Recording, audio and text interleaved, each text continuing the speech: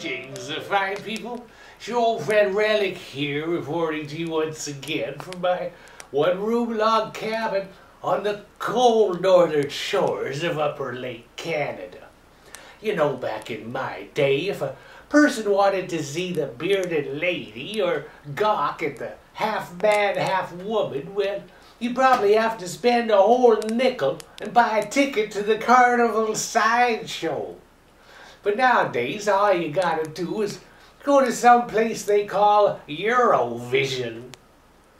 Either that or visit the women's washroom facilities at any North Carolina Target department store. Now, I'm told there are several ways one could describe these curious fellows who've adopted the free-thinking alternative dressing lifestyle, like unique or eccentric, colourful or mentally ill. Take me, for example. You all may have noticed I've decided to break with tradition for the show today and replace my usual plaid flannel lumberjack shirt for this fancy garment here made of lace and finery. The reason for this is because, well, if I ever do get invited out for dinner, just once I'd love to follow the rest of the gals into the ladies' room to powder my nose and dish on all the latest celebrity gossip and maybe trade a few recipes and make sure our eyebrows are on fleek.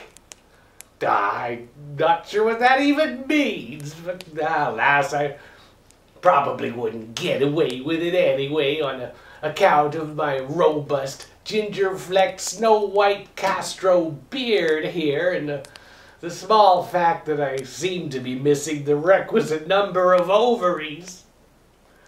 Truth be told, as a man, I don't really belong anywhere near the women's washroom, even if my wardrobe does happen to be the latest fashion designer trend taken fresh off the runways of Paris. You know, that reminds me, I was actually photographed once on the runways of Paris. Almost got crushed by a Boeing 747. Sacre bleu! C'est incroyable! Say, isn't that the guy who invented freedom fries? Speaking of the good old US of A, there appears to have been some ruckus down there a few months ago over something they call the transgender bathroom issue. I'm not really sure I understand it all, but I believe it can be summed up as the right for men in dresses to use a woman's toilet. I don't know. This trend towards gender flexibility doesn't seem quite fair to all the billions of us men who normally wear pants, because, well, our excretory options are now only half of those enjoyed by our more fabulous brethren. I mean, think of poor Bubba Redneck, who, after finishing his 17th Bud Light at the local NASCAR race, standing there in the outhouse line with the rest of his cousins. Well, nowadays, all Bubba's got to do is pull a full-length Versace dress over top his sleeveless Donald Trump t-shirt. Lo and behold, he can skip right to the front of the ladies' queue. Now, from what I've heard, this whole hullabaloo surrounding transgender bathrooms centers around what Sigmund Freud would call identification, which, according to an unnamed panel of Birkenstock-wearing radical feminists in the LGBTQRSTUVW community, proposes that if a man believes strongly enough that he's a woman, well then by a simple wave of some magic libertarian wand, he actually becomes 100% bona fide female. Kind of reminds me of a neighbor I had once who convinced himself he was Napoleon Bonaparte. He was so completely identified with the notorious 18th century French emperor that he was often spotted around our little town riding a horse in full military regalia. Sure, he was nutty as a fruitcake, but I'll say one thing for him. Our local neighborhood watch committee was never more organized. True story. He was harmless enough, the silly old bugger, as long as you kept off his lawn and spoke to him politely in old French. Mais oui, c'est impeccable. You know, I have a suspicion that feller there might be the reason why they call it Gay Paris. Go ahead and say I'm old-fashioned and out of touch. But there appears to be no limit to how far folks will go these days to become the very thing they identify with. Well, for example, consider this peculiar trans-type person who has had his ears and nose surgically removed in order to become the Dragon Lady. Now, I'm no expert on reptiles, but that's a genuine cold-blooded lizard if I've ever seen one. So I gotta ask you, what's the difference then between this crazy-ass dude and, say, someone more famous like Caitlyn Jenner? I mean, aside from both being monstrous aberrations of nature. Well, in 2015, Caitlyn Jenner, the former manly man Olympian athlete, was chosen by Glamour magazine as Woman of the Year. Go figure. Whereas, on the other hand, Lizard Freak over there will be lucky to appear in the back pages of Herpetology Monthly. And what about this curious young feller who spent 7 years turning himself into a platypus? This is incontrovertible proof that the almighty God, however non-existent, sometimes does make mistakes. You know, I was even thinking about visiting a plastic surgeon myself one day to have my entire brain removed, you know, for cosmetic reasons.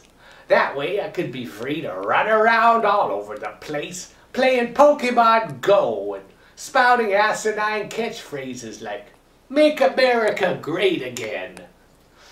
According to Wikipedia, which as everybody knows is always 100% factual, there are approximately 63 different gender combinations in the world today.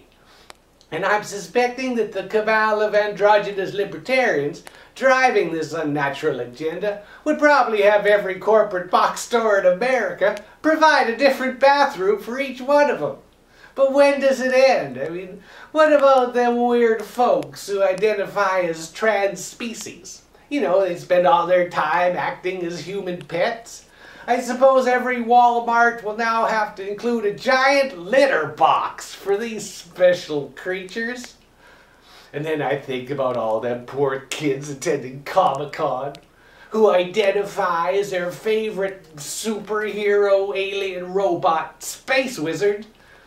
I mean, it almost goes without saying that Klingons and Stormtroopers should be given their own separate bathrooms. I mean, God forbid, if Star Wars and Star Trek accidentally happened to share the same universe, the entire fabric of reality might implode. Kids these days, the lines between genders have become so blurry that even an enormous astronomical telescope couldn't bring it into focus. I would guess it'd be kind of like playing a game of Schrodinger's genitalia, where they exist in some unknown quantum state of being both male and female, and then you never know what you're gonna find until you peek inside the lid of that particular Pandora's box. Hell, being over 100 years old, I know my memory ain't great, but if I'm ever in doubt as to whether I'm male or female, I usually just take a gander beneath my long underwear. I'm pragmatic like that. It's a little known fact that if Jesus were alive today, even he too would be confused as to which bathroom to use. I mean, his Middle Eastern tunic could be considered a kind of dress. Heck, you know, times are strange when even our Lord and Savior doesn't know where to take a leak. Sure, he can walk on water, but he can't hold it in forever. The last option, I suppose, would be to just let people urinate wherever the hell they want. You know, like they do in Paris. I mean, Who needs a designated pissoir when the nearest alleyway or sidewalk or street corner will do? Mon Dieu, c'est formidable. Hey, isn't that the French ambassador to America? Or it could be the American ambassador to France. It's kind of hard to tell them apart these days.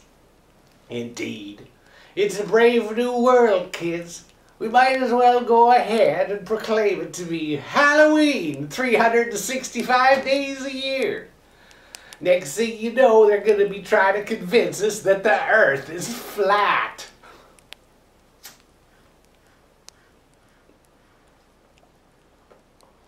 You know, from where I sit, the one thing that seems to be missing from all these bathroom shenanigans is that rare human element. One that's in seemingly short supply these days, judging by the comments I'm always seeing on Crackbook. It's something the scientific experts used to call, what was it? Oh yeah, common sense. Really the only relevant factor worth considering when choosing which privy to use is, well, to put it bluntly, what kind of junk is being stored in the trunk. Shouldn't matter what clothes a person wears or who identifies as whatnot. Let's let the specific hardware, located just below that full bladder, determine the proper choice of bathroom. I don't mind really if a transsexual fisherman has decided to trade his camouflage hip waders for a pair of patent leather neon pink stiletto pumps. That's his business. But as long as that fisherman still carrying his rod and tackle underneath that fancy new frock, he really belongs in the men's bathroom. And I got nothing against the mechanic who has decided to replace his greasy overalls with a gold-studded Giorgio Armani evening gown. And maybe this feller even went so far as to have a couple of them deluxe airbags installed up front. What I'm saying is, as long as that mechanic still has a dipstick under the hood, he too belongs in the little boy's room. If you ask me, the only reasonable time a person who's born a man should be found in a woman's washroom is if he's already undergone the full meal surgical deal.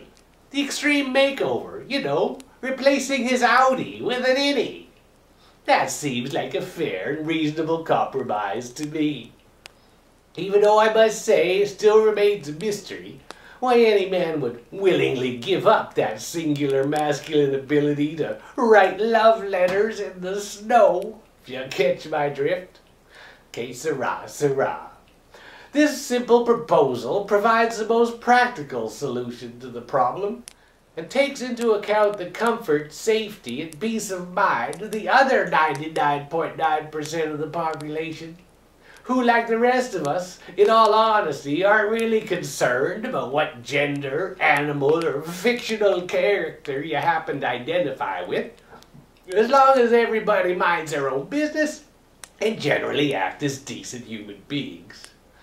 Seems we're all so terrified of potentially offending this very small minority of genderly discombobulated Looney Tunes, the ones regularly gracing the covers of celebrity puff magazines, who spend most of their alone time probably being mortified by the sight of their own gonads, that we have to tiptoe around, censoring ourselves from pointing out the blatantly obvious, that this whole ridiculous charade is just another example of political correctness gone mad. It serves only as a distraction from more important, pressing global issues. Seems to me like a deliberate attempt by the powers that be and their media lackeys to divert our attention away from the ongoing crimes of the present Orwellian government. That, and of course the little matter of humanity's approaching extinction by cometary impact. But don't pay any attention to that. Well, what do you know? Seems like I've managed to poke fun at a whole diverse and different range of folks today. You got your literate, Bible-thumping, redneck American conservative housewives to your androgynous, libertarian, cross-dressing carnival circus nerds from France. Hell, I guess that makes me kind of an equal opportunity offender. If I inadvertently hurt anyone's feelers with my little rant here today, and you still have a hankering to voice a complaint, well, by all means go ahead and send a message to I don't give a damn what you think at gmail.com. Yeah, that'll fix them. Fix them good. Well, that's all I gotta say about that prickly subject.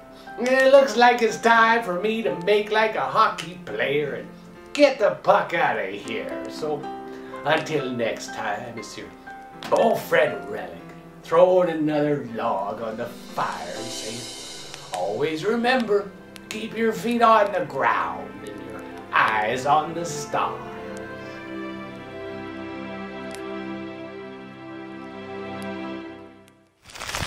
Au revoir. Where is your soul? Where is your soul? Don't leave.